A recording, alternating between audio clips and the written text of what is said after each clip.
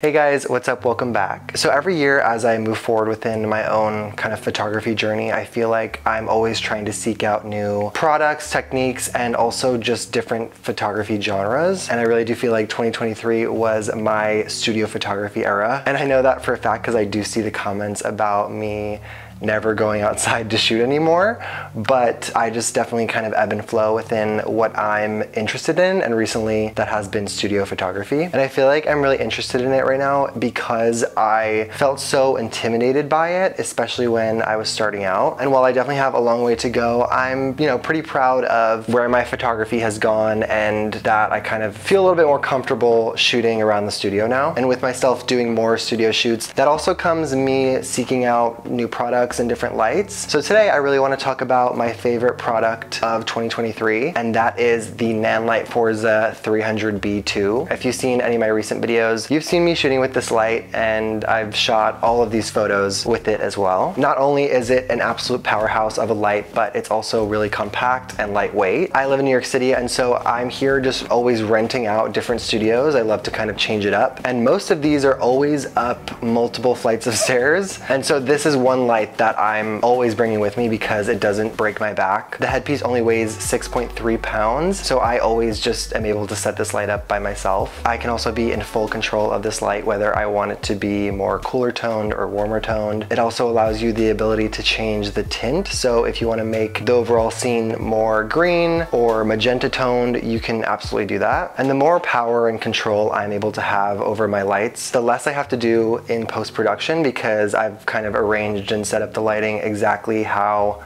I want it to look, which is everything I'm looking for. This light is also compatible with Bowen's mount accessories, which is very convenient for me because all of my accessories happen to be Bowen's mount. And so all of these different modifiers like reflectors and softboxes, projector attachments, lanterns, all of those, I can just seamlessly click these on to my light and we're good to go. I actually have it on right now, lighting me from the left side here. I have Nanlite softbox on, also with a grid. And just the combination of the Forza 300B2 with these different modifiers not only can allow you to increase the output of your light, but also just project different patterns and shapes, and allows you to be more creative and, again, more in control of what you're shooting. And if you're someone who likes to control your lights from your phone, you can also download the Nanlink app and you can be in full control of the light that way, which is really cool. And because I know you're going to be wanting this light, I'll be leaving a link in the description down below for you guys to check it out. But now I really want to get into a whole shoot that I did with this light, and I'm going to be giving you a whole breakdown of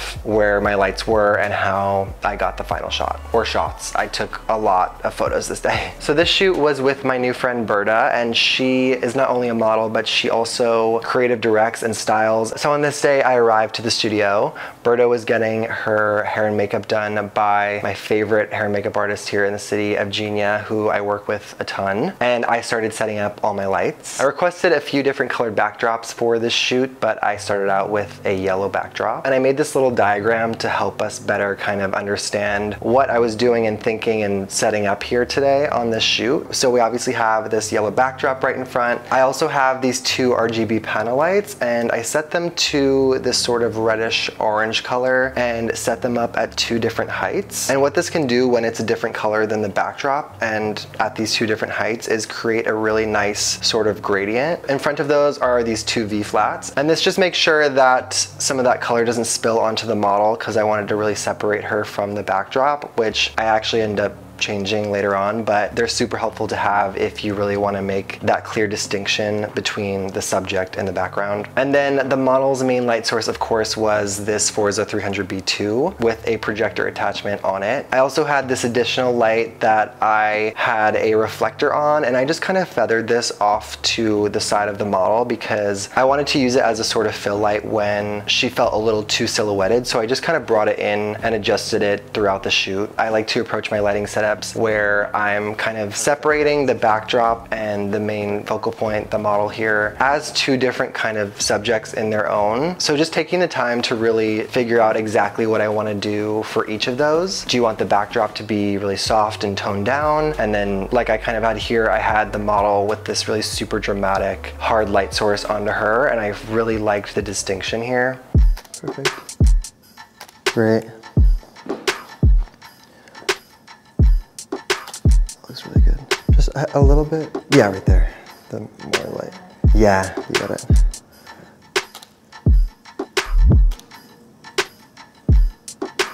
Love that.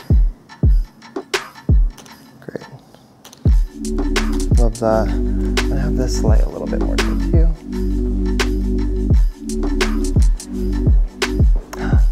Love. Okay, this looks great.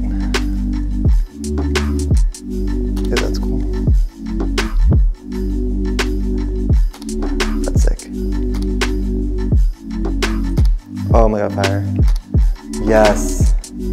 Yeah, that's crazy. Yep.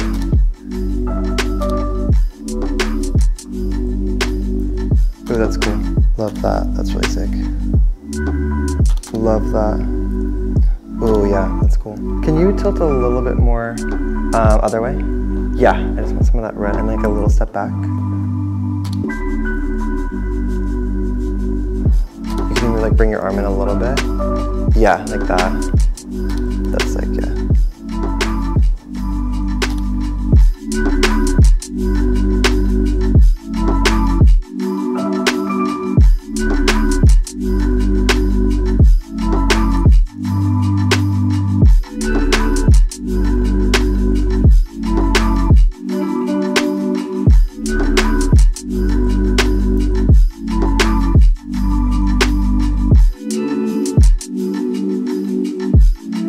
And that was my shoot with the Nanlite Forza 300B2. And a huge thank you to Nanlite for working with me on this video. Once again, I'll be leaving a link to it in the description down below if you want to check it out for yourself. And I really hope you guys enjoyed the behind the scenes, the lighting breakdown, and the final photos as well. With all of that, I will see you guys very soon.